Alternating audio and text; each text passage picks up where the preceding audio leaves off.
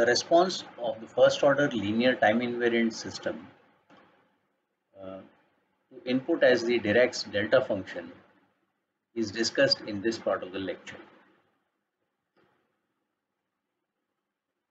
Let us consider the linear time invariant system given by x dot is equal to ax plus bu, subject to the initial condition that x at the initial time ti is equal to x naught.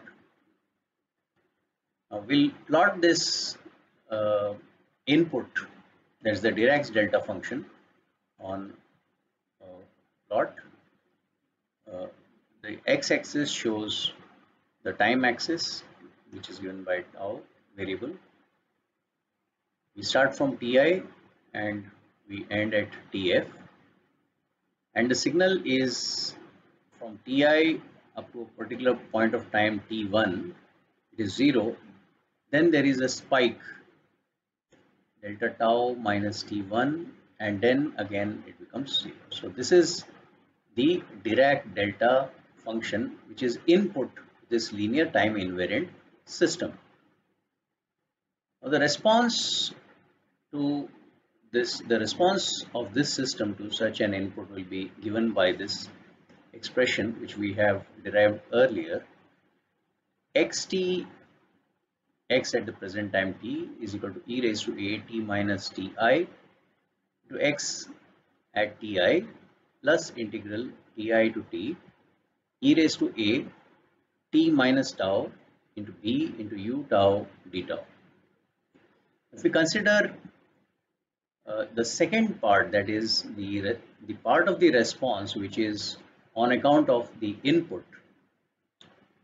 The first part is due to the initial conditions, which we are not going to consider.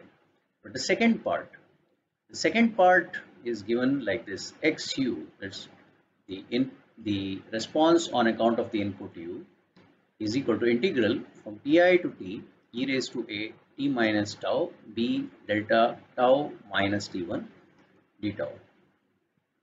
This is equal to e raised to a t minus t1 into b. This is because when you make tau equal to t1, just replace it. So this integral gets converted to this part. And if you plot this response, you will see that it's given in blue. You start from ti up to t1, there is no response. Suddenly the input spikes, and all of a sudden your response starts from b and goes like this in an exponential manner.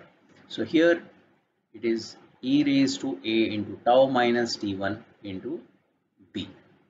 So this part is after the point of time t1 up to tf.